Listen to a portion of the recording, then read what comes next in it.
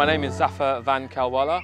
I run the Super Kickz project here in Elvin Academy, Wembley, which is a free football sessions for children who live in Brent, for boys and girls between the ages of 9 and 14.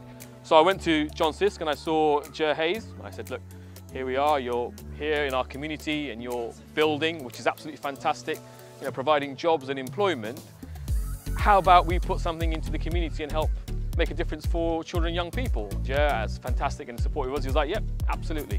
We're happy to support you and happy to help with your projects. The youngsters here have enjoyed it so much that they come back week by week, and they're also bringing their friends with them as they come back. So we found it's giving them something to do on a Saturday rather than just being bored at home. So I thought it would be a great opportunity to bring Queen's Park Rangers here as one of the partners to help deliver the sessions with Super Kickz.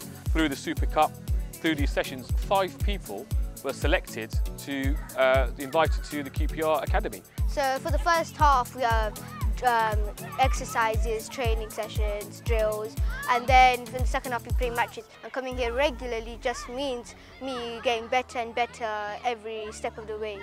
My parents say they want me to be fit. It being free also helps in doing so. The fact that this was actually Raheem Sterling's school as well, I think it is inspiring a lot of the children to want to come here, to want to do well. It's got to instill in some people that are actually just coming down to support and watch. And then maybe a few weeks in they decide, okay, they actually do want to get involved in some of the football. Maybe they just needed to build their confidence up and they just have a look and see, okay, it's really inclusive, and then they find themselves joining in. So that's really, really positive. My experience with John Sisk is that they're here for the long haul. They're not here just to tick boxes or show something for their glossy brochure. They are, I think, very much committed to helping the community and the communities that they work in. Sisk has been absolutely brilliant in terms of leading that way and not just coming here, building something and then going. They're actually coming here, building something physically, but they're also helping to build a community. And that's what this Super Kickz and all the other projects have been about.